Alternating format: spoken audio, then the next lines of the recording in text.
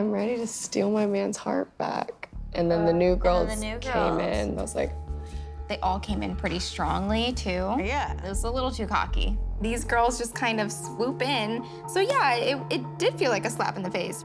it was annoying that Michelle is just still getting that time. She was like, you know, I'm gonna use this time to see if I like Matt. And I was like, you're getting a whole day to figure out if you like Matt when girls have now decided they like Matt and know they like Matt.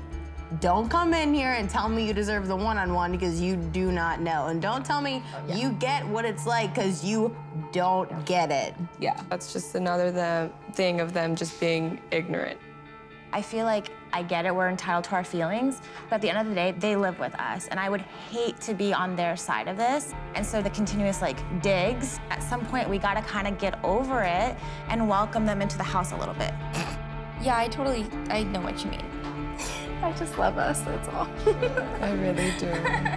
It's all the varsity squad here tonight, and I really appreciate that. The environment here hasn't been the best, especially for the new girls.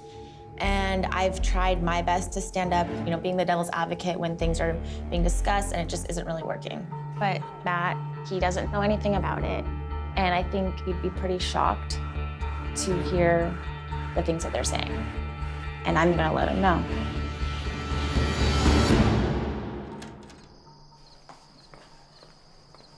Can I borrow you for a second? Yes. Hi. Sorry, I didn't want to make this part of your night, but it would probably be a good time to address some of the bullying that's kind of been happening in the house. And it's hard for me to keep trying to stand up for these women when we have this mob mentality. Right. I will admit, in this room, that I was not the most respectful person to them. Jokes that are not the nicest. The house just needs to be better. It's just a toxic environment. And there's some pretty bad rumors that are starting about the new girls that literally could ruin their lives. Not even exaggerating. Territory is territory. You don't want people coming in and disrupting that. And that sounds very warlike, but it's just kind of who I am. So I just figured tomorrow everyone's together in one room. You could address it. And coming from you, I think it would just mean a lot more to them. I hear it, and that's something that I'll never stand for, and I'm gonna address tomorrow. Yeah.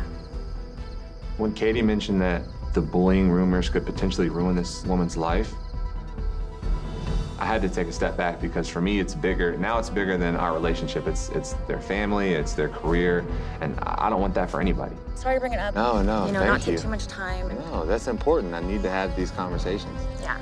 Thank you. Have a good night. You too. Who's spreading these rumors and why? And the fact that somebody in the house thinks that they're gonna be able to bully their way to my heart, that's not how it works. It's not something that I want to be a part of this journey, and I need to get to the bottom of it. So better believe I'm gonna bring it up.